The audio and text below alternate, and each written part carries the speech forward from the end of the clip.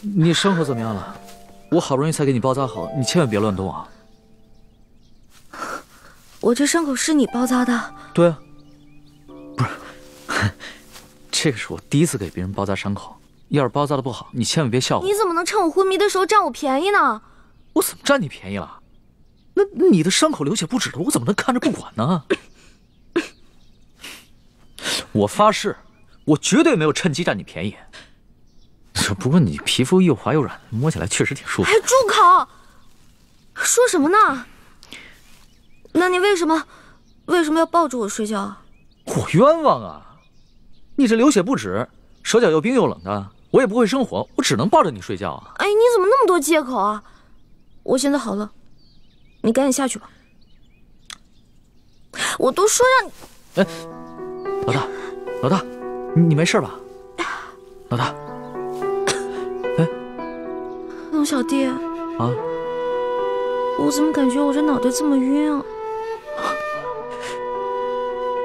哟，老大，你头好烫啊！这样，来，你先躺下，躺好了。哎，好冷啊！哎，把衣服盖好，你就不冷了啊。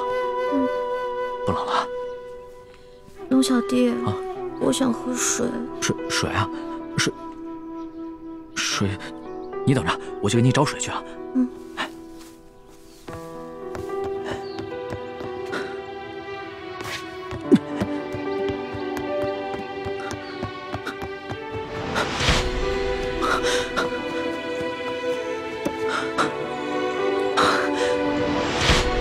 慢点喝，还要喝不？啊！我好冷。冷啊！来，你先躺下。来，躺下。好冷啊！这样，我出去给你拾一些柴火回来，给你生火取暖，好不好？那你好好躺着，别乱动。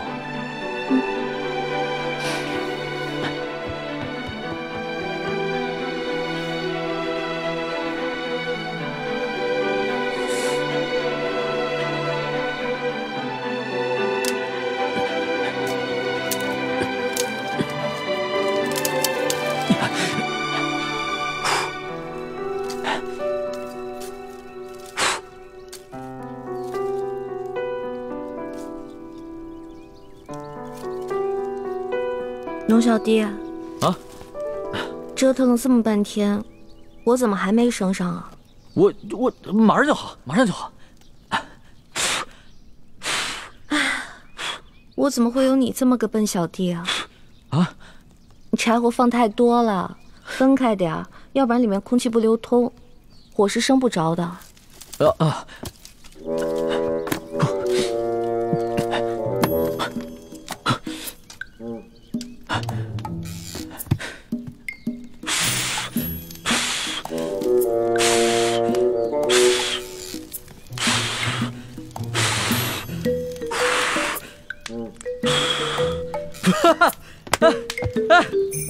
这可是我第一次把火给升起来了，不容易啊！哎，你这个就叫做四体不勤，五谷不分。我怎么就五谷不分了？你看看这是什么？我顺道拿了2个地瓜，我现在就烤给你吃。顺道拿的？我看你是偷的吧？我会把钱补给主人的。哎呀，前几日我拿了人家1只鸡，你当时怎么跟我说的？不告而取，就是偷。哎呀，行了，说话伤元气，你伤得那么重，别毒舌了。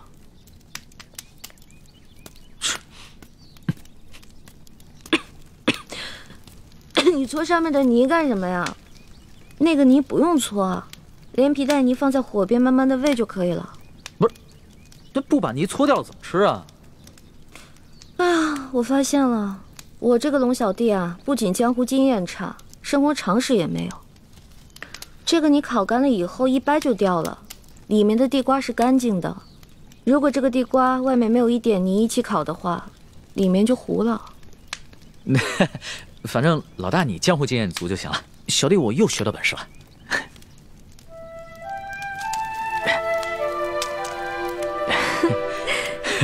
你怎么扔火里了？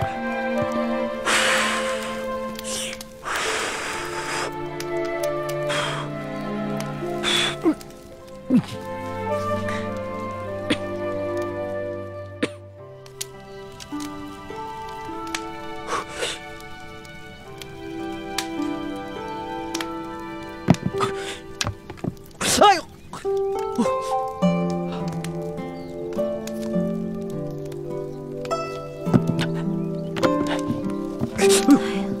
你小心点儿，别烫坏了你的龙爪。好烫！慢点儿。哇！这烤糊了。哟，这心里还生着呢。那我再去给你烤烤。哎，不用了，我没有你那么挑剔。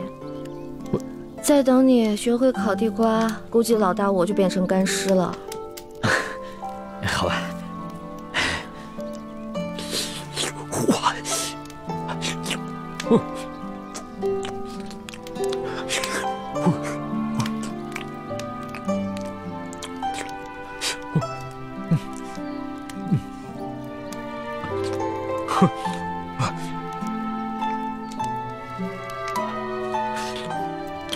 好吃吗？好吃。我以前做攻略啊，都没吃过烤地瓜，没想到地瓜这么好吃。就我以前吃那些烤鹿肉、烤熊肉什么的，都没这烤地瓜好吃。你看你现在这副狼吞虎咽的样子，以后还敢不敢说我吃相不好啊？我告诉你，我这么落魄的事啊，只有你一个人见过。你一定要守口如瓶，要不然的话，我就灭你的口。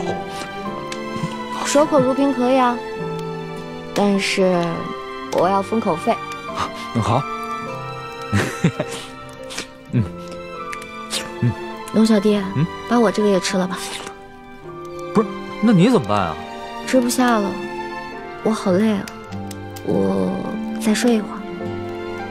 好，那来，你先躺下，先躺下，往上躺点啊。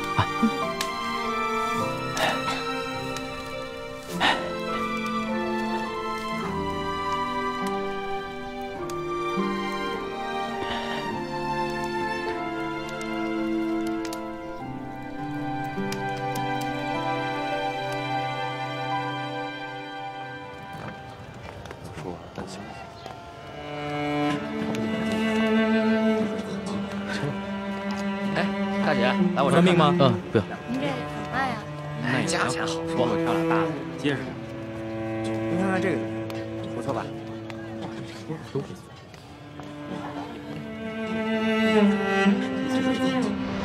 这瓶里的外敷草药啊，口服。谢谢掌柜的。哎，钱呢？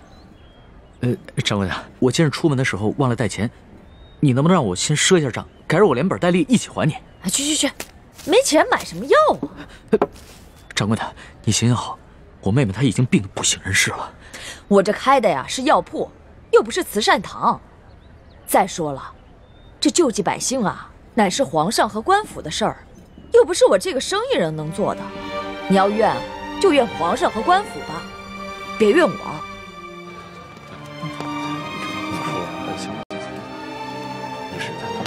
哎，站住！出来，你站住！哪里？哎，站住！这怎么了？走吧，你过来，走吧。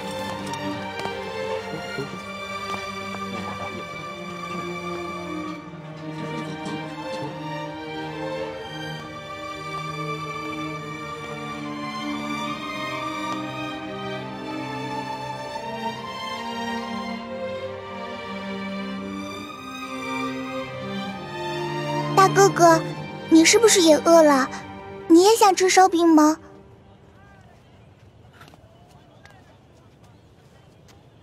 小妹妹，哥哥不饿，是哥哥的妹妹饿了。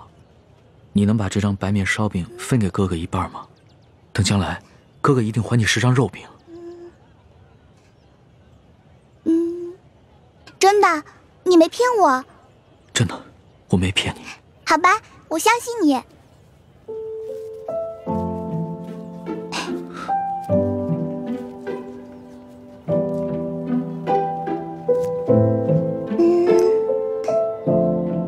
你将来要请我吃肉饼，这块大的给你吧。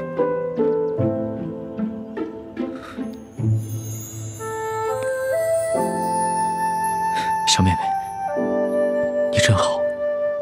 你能告诉哥哥你叫什么名字吗？我叫喜儿。喜儿，真好听。娘，买到米了。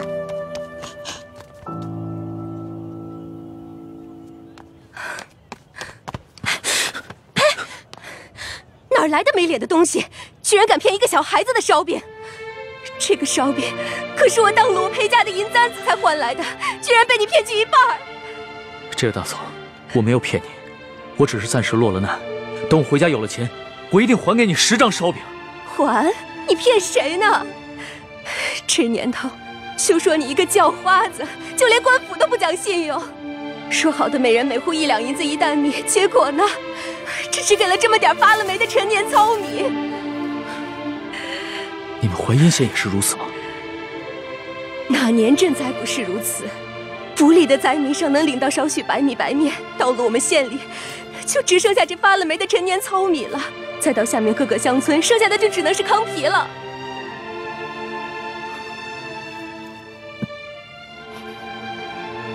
哎呀，喜儿，以后可不能这么傻了。这些人都是骗子，骗你的。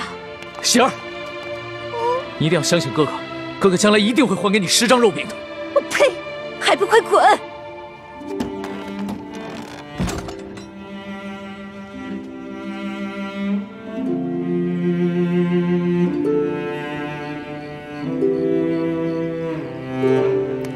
老大，来，吃点吧。你呢？我已经吃过了，我只讨了1张饼，我吃了一半，另外一半留给你。龙小弟，你对我这样，我真的挺开心的。可是我吃不下了。那你不吃东西怎么行啊？我好难受。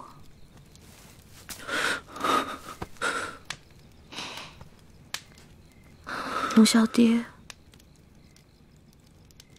我这个老大可能要先行一步了。别说胡话，咱们2个可是拜过把子的，说好了要难同党，同生共死的，所以为了我，你一定要撑下去。我尽力吧。你知道我最怕什么吗？第一是恶，第二是丑，第3就是死。龙小弟，我也好想陪你回京城。可以的。我还想去收那些你欠我的利息。放心吧，人不死，账不烂。你一定要好好撑着。要是你不在了，我赖账了怎么办？你不会赖账的，你还会整顿吏治，革除疾病，让老百姓过上好日子。因为你是一个好皇帝。我之前说过，你是天底下最不该爱的人。可是我现在收回这句话，你真的很好。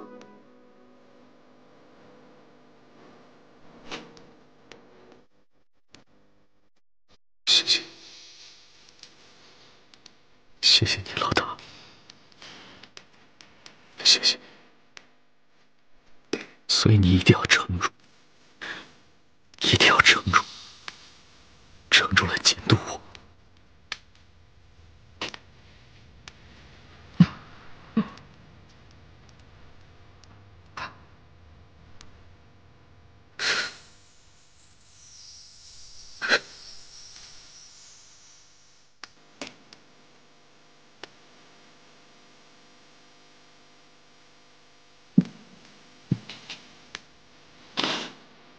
龙小弟，你哭了。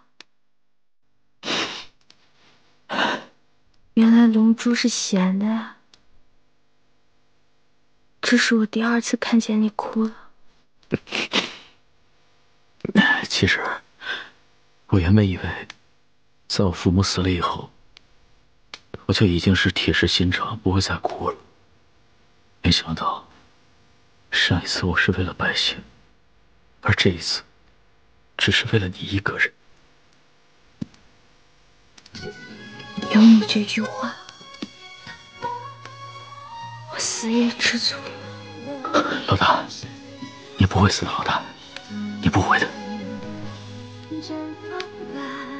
老大，老大，老大，花儿，老大，老大，老大。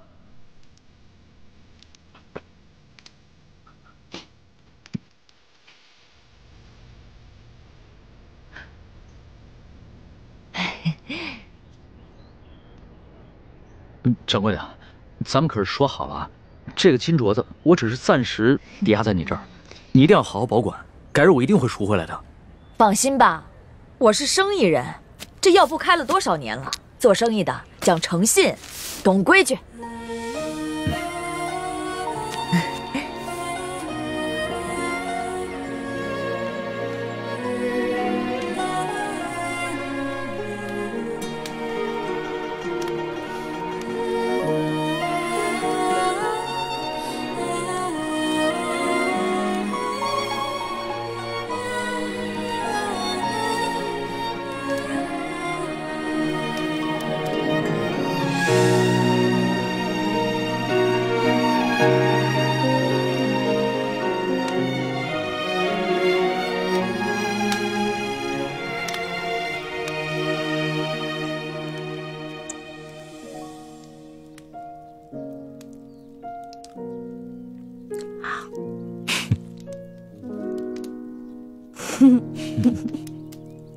傻死了！你干嘛一直看着我笑啊？在这种穷乡僻壤的地方，我都快愁死了。我本来也快愁死了，但是看到你伤有好转，我觉得特别开心，就是想笑。你知不知道，这次你整整昏迷了3天，我都快绝望了。本来呢，我都到阎王爷那儿去报道了，结果阎王爷说：“哇，这个小姑娘太能吃了，养不了你，回去吧，回去吧。”我就被遣送回来了，继续祸害你来了。你只是第一次帮我缝了衣服，戳破了手，我可是把太多第一次都给你了。打水、烧火、煎药、收拾屋子、偷人家地瓜，还有帮你清理伤口。我就知道你会说这句不正经的话。不过今天早上我醒来的时候，我看到你没有把我推开，我心里就觉得这一切都值了。龙小爹，你得跟我发誓，这件事情不许告诉任何人。好，我发誓，不告诉别人，替你保密。咱们明天雇辆马车回京城吧。我也想早日回京，你身子受得了吗？我的身子都已经好了。龙小爹，你是条龙，所以你应该回到海里去。我这个只会吹牛的老大根本保护不了你，万一你在外面遇到危险了，那我就算死上1万次，也不足以弥补我的罪过。呸呸呸，死什么死？我知道了，我准备一下，明天一早就出发。哎，你就打算穿这件脏兮兮的衣服出去啊？怎么了？不是你说冷的吗？我现在已经不冷了，龙小弟，你好歹是个皇上啊，不能这么不体面。那，你看看你，刚一醒来就开始奚落我了啊？哪有？没。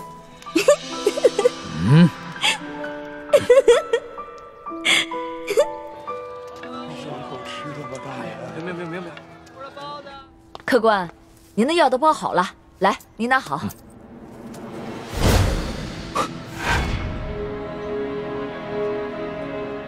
掌柜的，你的金镯子哪来的？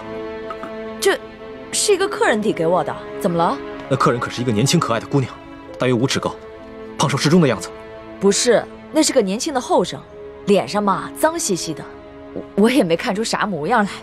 掌柜的，那客人是我一个朋友，这样吧，我先帮他把这个镯子给赎走，再留下20两银子跟一封信。如果他再来抓药的话，麻烦你把银子和地址给他，让他来找我。这，好吧。谢谢。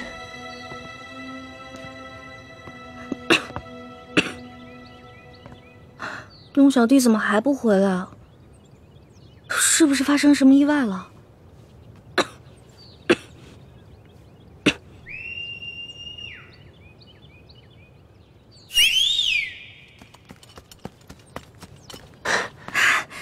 叶哥哥，小师妹，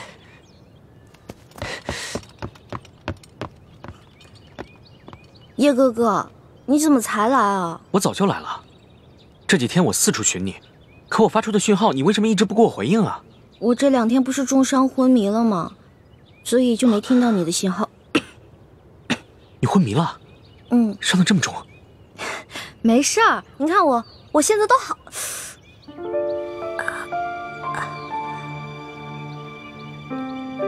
所以这些天，一直都是康熙在照顾你，给你洗伤换药。哦，嗯。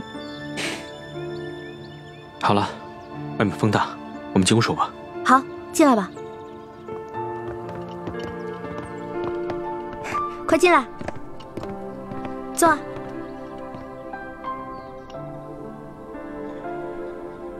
这屋子里怎么就只有1张床？那这些天你和康熙……叶哥哥，你千万别误会，这2天我晕得7死8活的，什么都不知道。康熙是一直在照顾我，但我们什么都没有发生，真的。算了算了，你这次大难不死，已经是不幸中的万幸了。你放心吧，我会替你保密，不会告诉大师兄的。还是叶哥哥好，叶哥哥最好了，什么都替我着想。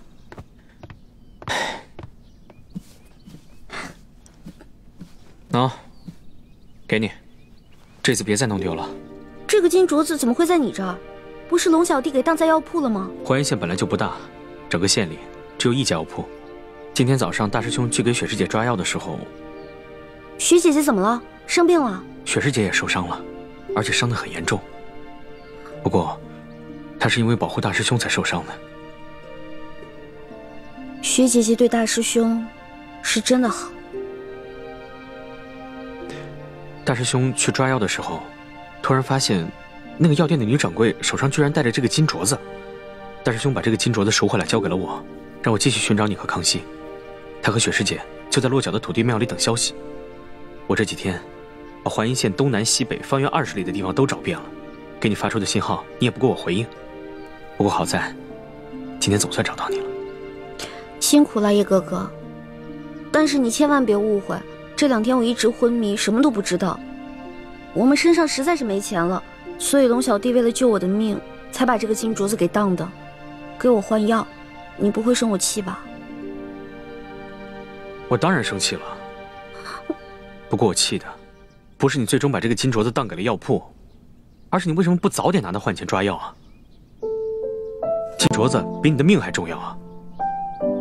我不是怕我当了以后让你伤心吗？有你这句话，我就很知足了。哎，叶哥哥，天马上就要黑了，你赶紧走吧，不然等龙小弟回来该看见你了。好，那我现在就去告诉大师兄，让他和雪师姐来找你会合。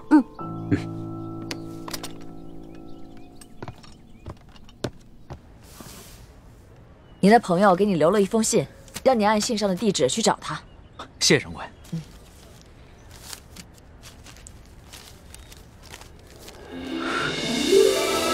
果然是李太医的笔迹，太好了，这下可以顺利回京了。谢谢掌柜的。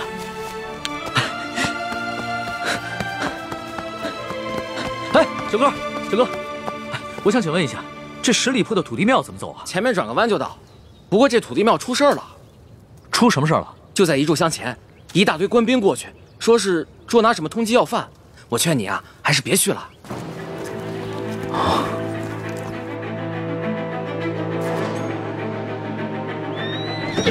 撤！撤！站住！快抓住他们！撤！站住！奇怪，这些官兵怎么知道我们藏身之处的？多半是吴三桂的手下追踪到我们的行踪，故意泄露给官府的。小师妹和康熙都在城西海岸港，你们把他们牵引到城东，我去找欢妹他们，然后咱们在城北会合。好，撤！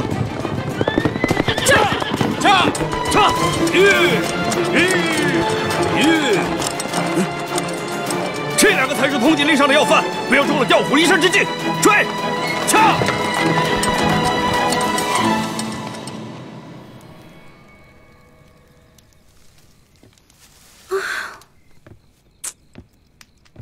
这龙小弟怎么回事啊？我好不容易跟猪哥哥他们会合了，龙小弟不会出什么事儿了吧？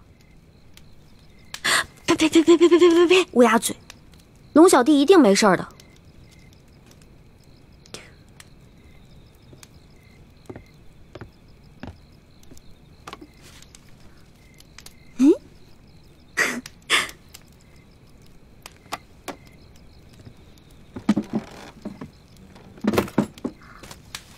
孔明灯哎！哦，我知道了，原来这家是靠做小手工维持生计的，后来逃难了，所以这些东西就放在这儿了。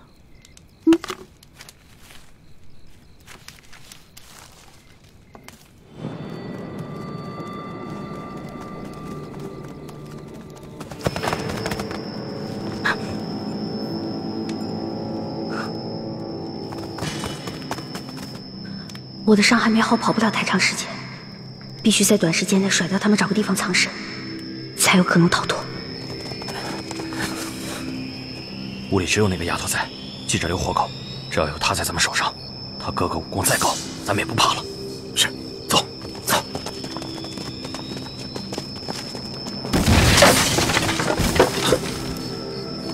不对，快追！这边，快！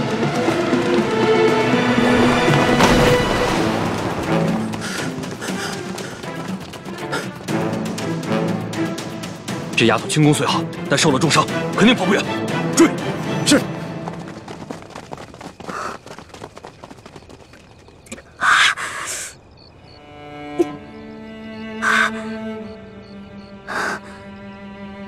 易欢，别怕，你一个人逃难，只活了一个李易欢。可龙小弟若是活着，就能救天下无数苍生的性命。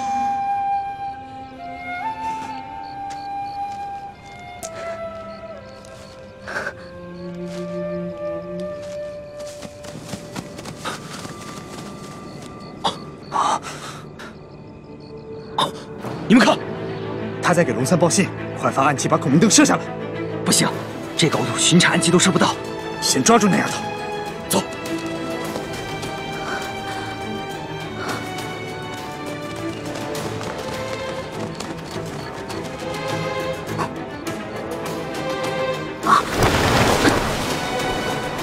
在那呢，追！是。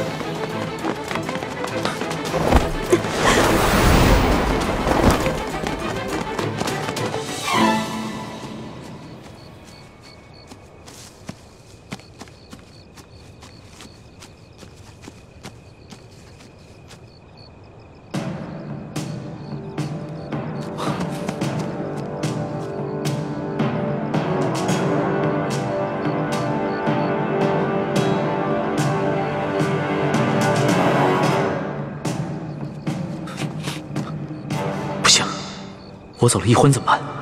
他冒险向我示剑，一定会暴露自己的藏身之处。他轻功虽好，但此刻重伤未愈，一定会很危险。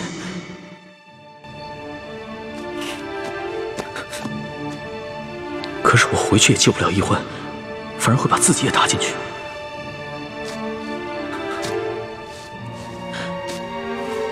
易欢几次为我不顾生死，我却自顾自逃了。我如此胆小自私，又有何德何能君临天下？我不仅是易欢的龙小弟，更是大清的皇帝，又岂能因小失大？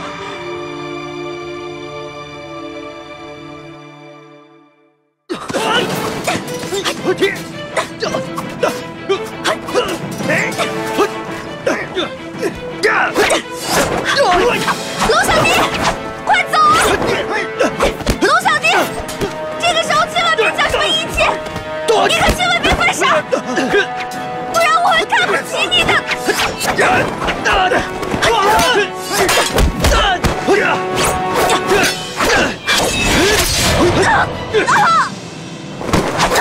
死丫头，轻功那么好，武功却平平。现在我刺伤了你的脚，看你怎么跑！带走。是。起来。龙小弟，你快逃！千万别管我！快点！快逃啊！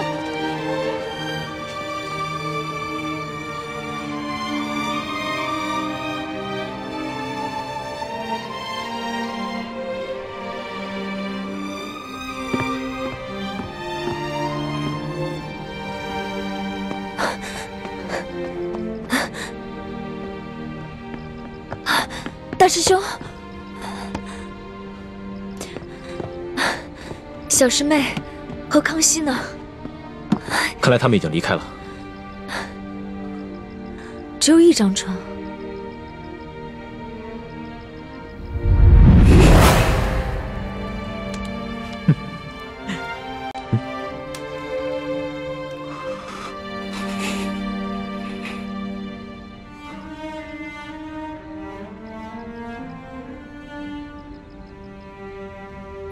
大师兄，倾城，你没事吧？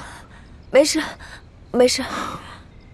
你的伤还没好，这一路逃避追杀，怕是又把伤口震裂了。要不你先去找他们吧，找他们要紧。现在这里是安全的，你在这里休息一会儿，我先去找他们。嗯，我行动不便，就不拖累你了。一定要小心一点，如果发生什么意外的话，马上发出信号，我立刻赶回来。你放心，我只是腿受伤了。一般杀手还近不了我的身。好。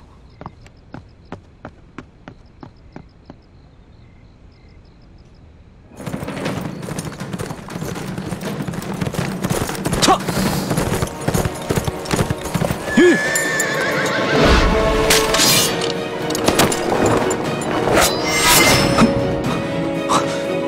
主子，怎么是你啊？易欢呢？就易欢。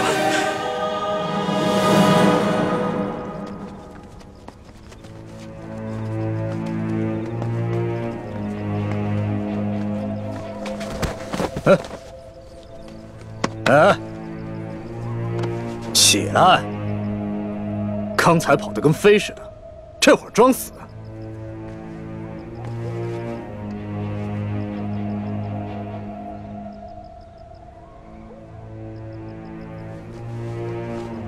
他不是装的，他本就受了重伤，还未痊愈，刚才又中了你一刀，所以才会虚脱昏厥。老大呀，这丫头真俊。反正二公子说了，把龙三他们一行人全部杀掉，不如咱们先……不行，咱们不是他哥哥的对手啊，还得留着他设套，抓他哥哥呢。哎呀，咱们只是玩玩嘛，尽量怜香惜玉点，别弄死他就行了。也好，老子也实在忍不住了。拿着刀。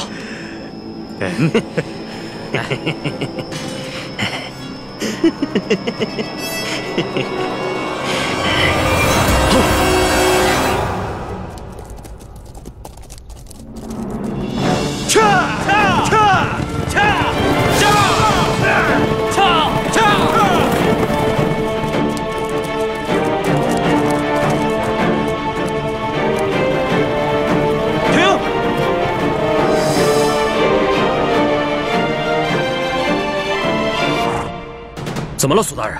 快准备接驾！接驾？皇上在哪儿啊？那个穿补丁衣服的就是皇上。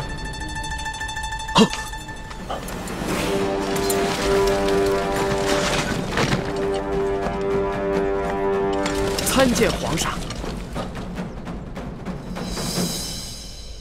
皇上，奴才救驾来迟，请皇上恕罪。你要是再晚来几天，说不定朕就要去见先皇和太祖皇帝了。奴才罪该万死。皇上，索大人跟大赛在途中遇见不明身份匪徒的袭击，九死一生，才找到御八赞将军的军营。刚一到营门口，就因失血过多晕了过去，好不容易才死里逃生。他宣读了皇上的密旨之后，没顾伤好，就跟御八赞将军赶去山西太原，在途中遇见了奴才，得知了皇上已经启程返京，所以才一路追了下来。朕已经知道了，都起来吧。谢皇上。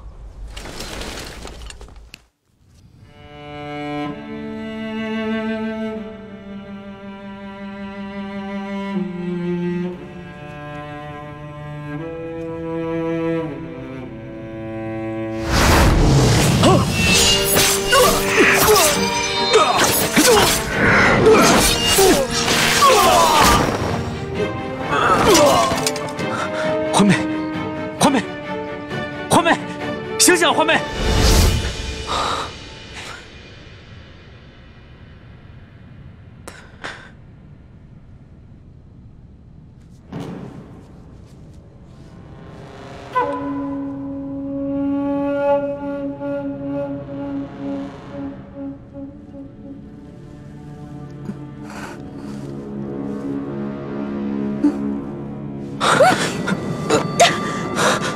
你干什么？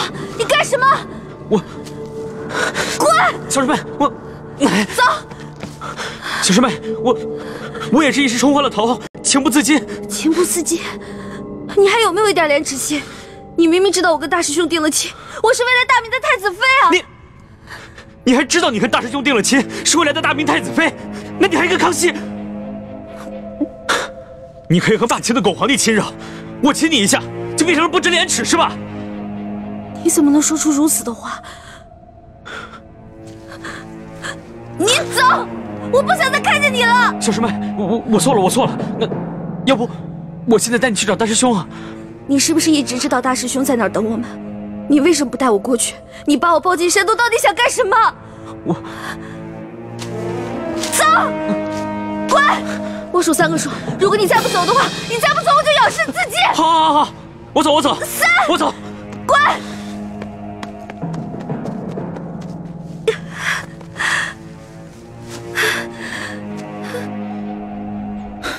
这都3天了，李欢怎么还没有消息？都没有。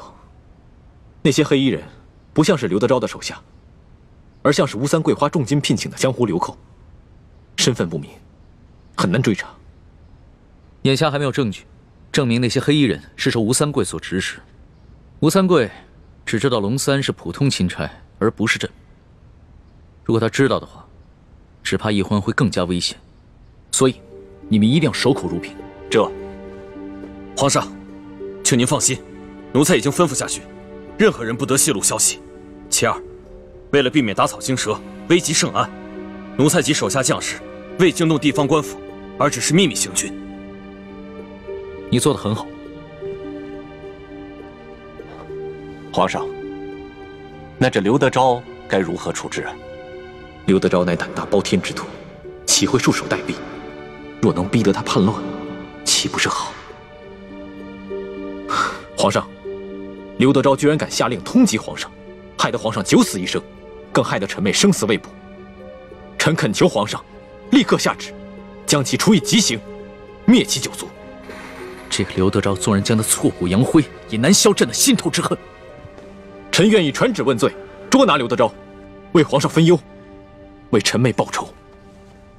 这刘德昭毕竟在山西经营多年，若这么明旨问罪的话，让他知道了朕便是龙三，龙三便是朕，只怕他会狗急跳墙，联合众多的涉案地方官员起兵叛乱。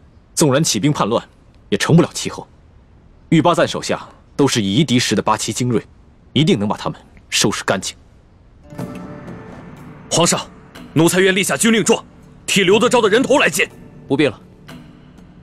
犯下滔天大罪的只是刘德昭等贪官，他手底下的官兵也是我大清的子民，又何必激起兵变，徒生内耗？皇上，那您的意思是？刘德昭此时一定知道龙三被御八赞给接走了，他一定会心虚，如果朕所料不差，他弹劾龙三的折子已经在快马送往京城的路上。待朕回京之后，朕派一个老成持重的官员去接近刘德昭，就说他和龙三互相弹劾的折子，朕都已经看到了，朕不能偏听偏信，要宣他进京，和龙三当面对质。哎呦，哈哈哈！皇上，您这可太英明了。想那刘德昭自是手里面有假圣旨、假玉玺，他必定想侥幸最后一搏，这样，他很可能会老老实实的进京来对质，到时候我们便可不费一兵一卒，让他自投罗网。想不到他经历了如此大病，受了那么多此前从未受过的屈辱，还能如此冷静。若换了我，只怕会亲自率兵去捉拿刘德昭，一块胸臆。又如此强敌，我要光复大明谈何容易？皇上，既然如此，那就请皇上尽快起驾回京吧。眼下易欢还生死未卜，朕放心不下。是啊，皇上，世淑姑娘是下落不明，可是您留在这山西，那也没有什么益处啊。简青，你快告诉我，易欢是不是已经……我不会再也见不到易欢了吧？叔父放心，易欢不会有事的。啊？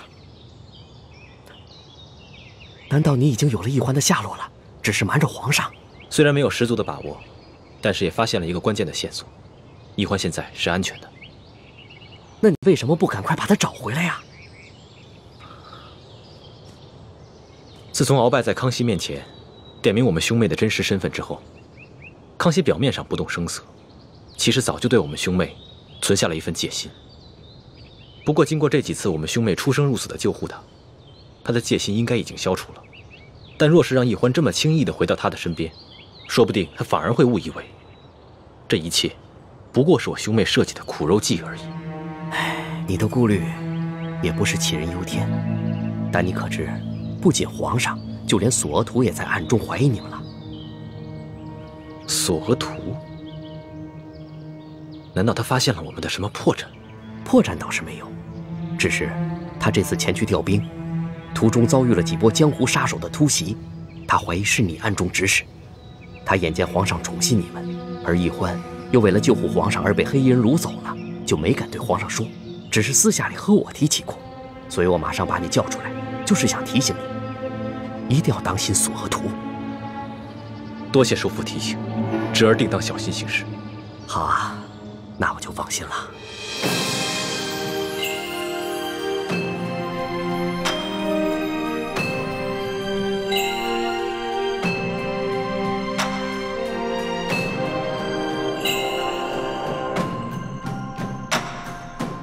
皇祖母，可是有皇上消息了？索额图派人送来了密奏，他跟御八赞已经顺利的接驾，皇上平安无事。阿弥陀佛，妾身这悬着的一颗心，也总算是放下来了。不过皇上目前不想回京。为何？皇上在索额图搬取援兵之时，接连遭遇了官兵和几路神秘杀手的追杀，幸亏李氏兄妹舍身相救，才脱离了险境。李易欢为了引开杀手，下落不明，生死未卜。这李易欢本来就是奴婢之身，为皇上牺牲乃是分内之事。难道皇上为了寻他，就这么一直不回京了？索额图密奏说，皇上的遭遇追杀和李易欢的失踪都甚是蹊跷。难道这一切都是有人布的局？来，娘，你先吃。娘不饿，你吃啊。娘骗人，我明明听到娘肚子在咕咕叫。喜儿，还认得我吗？嗯。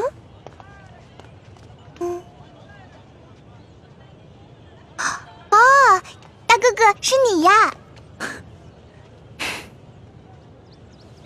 喜儿，在吃什么呢？我娘煮的野菜糊糊，家里的米面都吃完了，只能吃野菜了。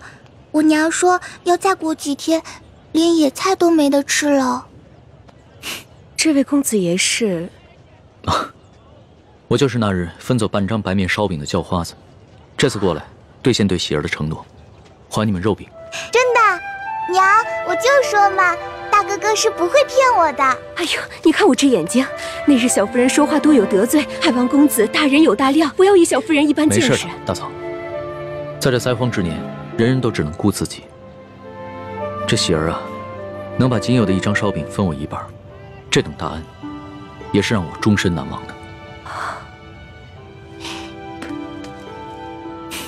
来，肉饼，整整10张肉饼，赶紧吃吧。娘，你先吃吧。谢谢公子爷。大嫂，能不能把这碗野菜糊糊给我喝呀？这公子一看就是出身不凡的大富大贵之人，如何喝得这个呀？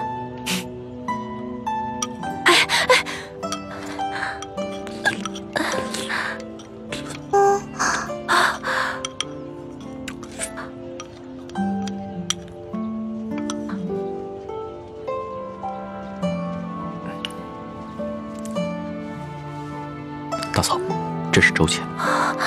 这可如何使得？没事，收下吧，这是我欠你们的。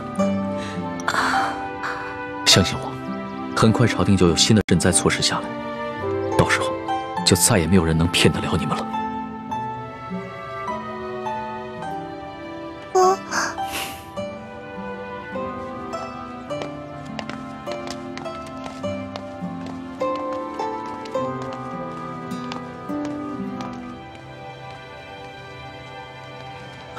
李太医，眼下易欢还没有消息，但是我已经决定明日回京，你不会怪我吧？主子言重了，主子乃万圣之尊，不宜久离京城。而且太皇太后已经传来懿旨，催主子回宫了。最重要的是，眼下山西有数十万的灾民急需朝廷的救助，更有看似表面祥和，其实已经危机四伏的朝局，需要我去治理整顿。这也是易欢为何宁可牺牲自己，也要救我的原因。所以，我不能辜负他。主子能以国事为重，是臣妹之幸，更是天下百姓之幸。请主子安心返回京城，寻找营救臣妹之事，就交给臣去做吧。臣正在想办法，通过一些江湖人士，打探那些黑衣杀手的下落，相信很快便会有消息。那一切都拜托你了。其实，在我的心里，你已并非我的臣下，而是我的朋友。易欢更是我唯一的红颜知己。如果他，那将是我穷尽终生都无法弥补的遗憾。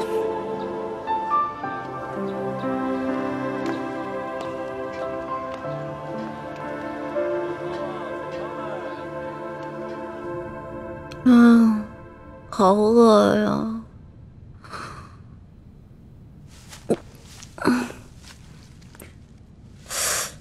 伤也好的差不多了，要不然出去找点吃的。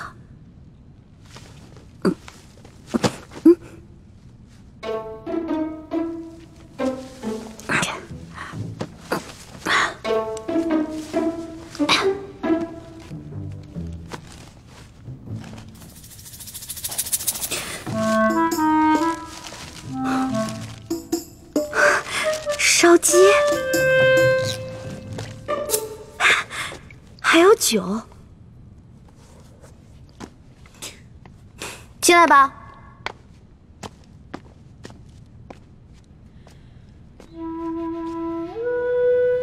我不是说让你滚了吗？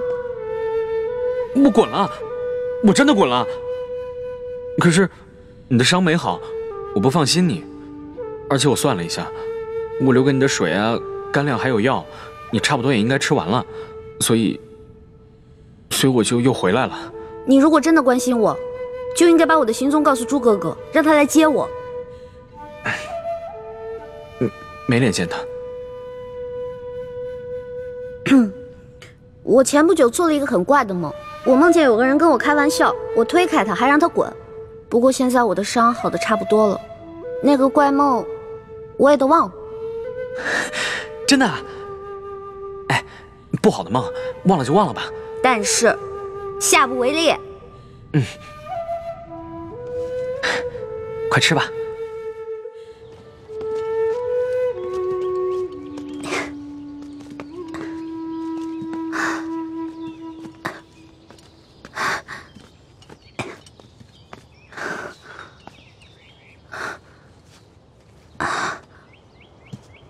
康熙和大师兄他们就在前面5里外的林子里扎营，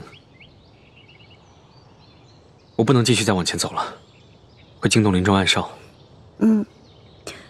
叶哥哥，你赶紧去找倩影姐姐会合吧。这几天她一直在吴应奇那边帮你撒谎，一定很辛苦。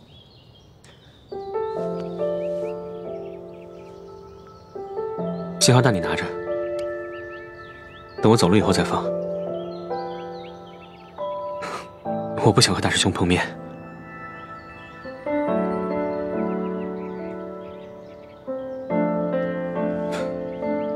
好好照顾自己啊！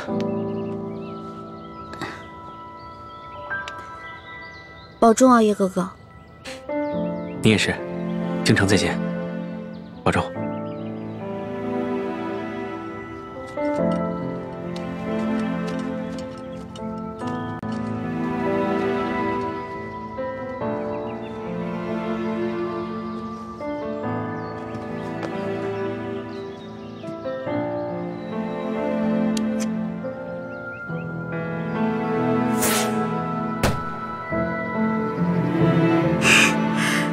放了这个信号弹，猪哥哥就能看到我了。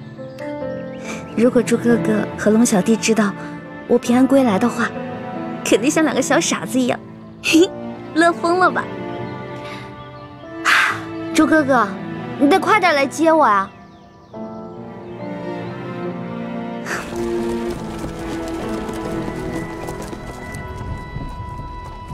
母亲，你的伤怎么样了？已经没有大碍了。多谢皇上关心。以前在宫里啊，朕只觉得你温婉博学、知书达理，没想到你还如此有胆有识，屡次不惜性命救朕。就只此一点，整个后宫无人能及你。那叶欢呢？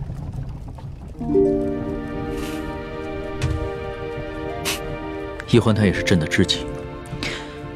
朕也想将他纳入后宫，只不过他始终都咬定不肯，而且他已经许配过人了。哦，对了，皇上，臣妾有一事要向您禀报。雪嬷嬷的病已经好了，只是她伤心我爹的死，想为我爹守灵3年。臣妾未向皇上请示，便自作主张的准了。还望皇上恕罪。雪嬷嬷忠心护主，就由她去吧。这些小事你自己决定就行了。是。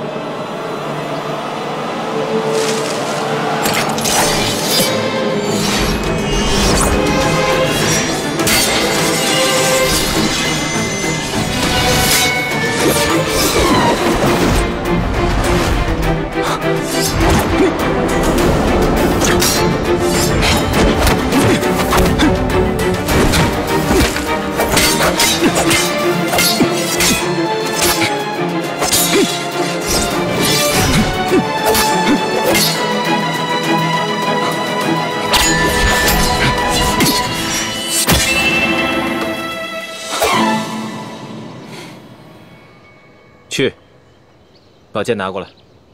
再来。不必了。论武功，从小到大我从未赢过你。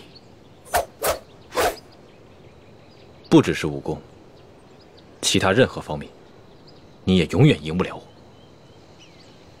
是，我永远都比不上你，从身份到能力。那你还痴心妄想，跟我抢易欢，自不量力。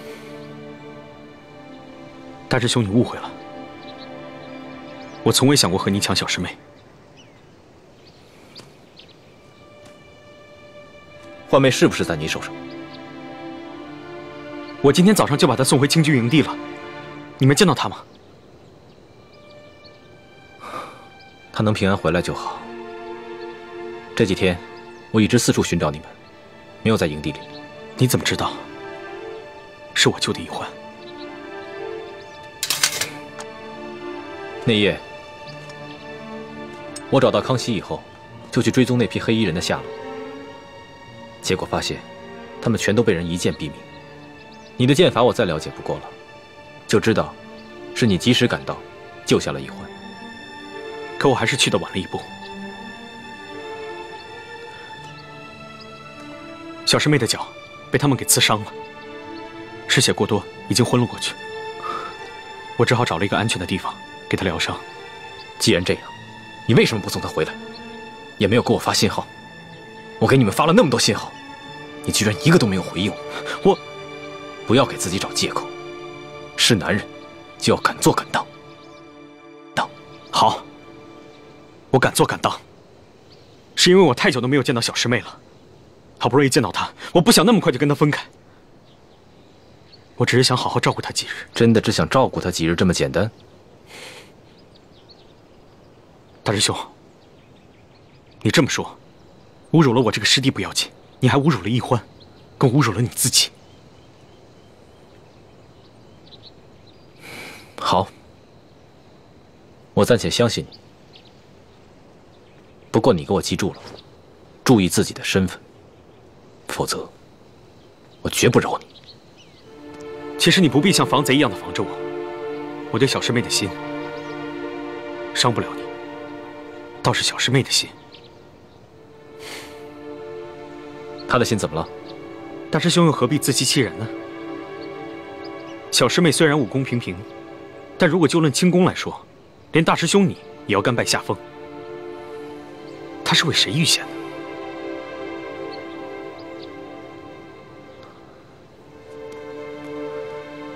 这没什么，我跟倾城也救过康熙，我们都不过是想利用他颠覆大清朝廷而已。大师兄既然如此说，全当小弟多嘴了。我还要赶去跟樊师姐会合，先告辞了。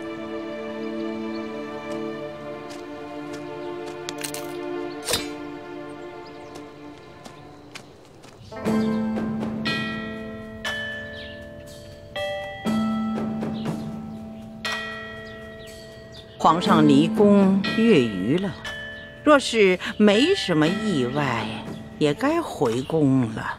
妾身心里也是这般想的，今儿一早很早就醒了，就盼着皇上能早点回宫。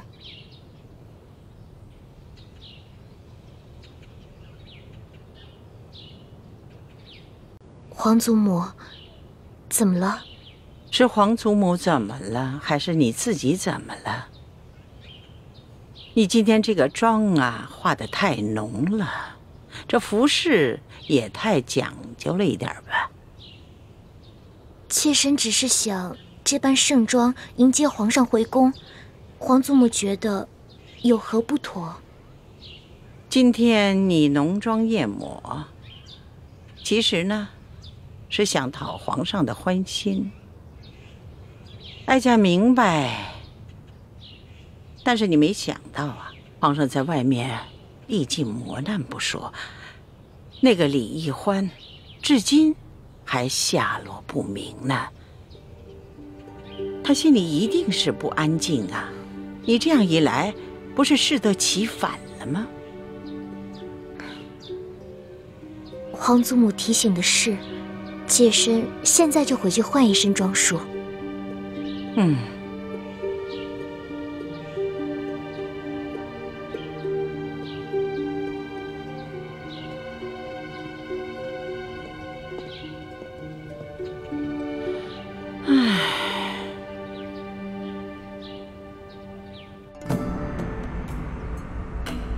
孙儿给皇祖母请安。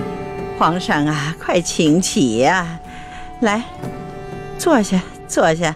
哎，都起来吧。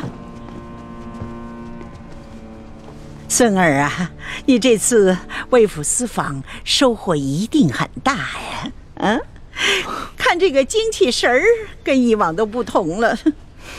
皇祖母，此次出巡确实受益匪浅。大有出宫一趟胜读10年书之感。那为何要愁眉不展呢？叶欢为了救孙儿，落入了一群黑衣蒙面人之手，至今生死未卜，下落不明。孙儿的心里很是担心。这一皇姑娘能够拯救皇上，这是她的本分呢，这是应该的，这是她的荣耀啊！哀家一定会派人把她寻找回来才是。皇上不必太难过。皇后，朕还是第一次见你穿这么素的淡妆呢。皇上微服查访赈灾，受尽磨难，妾身在宫中理应与皇上同心，与民同忧，自然要穿得素淡一些。皇后有心了。对了，朕还有一件事要与你商量。皇上言重了，无论任何事情，妾身都听凭皇上裁夺。哎，你是这后宫之主，这后宫中的事情，当然要征询一下你的意见。此次丽嫔随朕出巡，几次为了救朕，不惜牺牲自己的性命。她的爹爹舒建也因公殉职，只留下这么一个孤女。所以，朕想升她为丽妃，再追封她爹为2等公。不知你意下如何？丽嫔妹妹温柔贤淑，妾身平常也一直很偏疼她。此次出行又护驾有功，自当嘉奖。皇上升丽嫔为妃，乃是后宫大喜之事，妾身十分赞同皇上的决定。好，那丽嫔升丽妃的典仪就交给你办了。妾身自当用心操持，皇上尽管放心。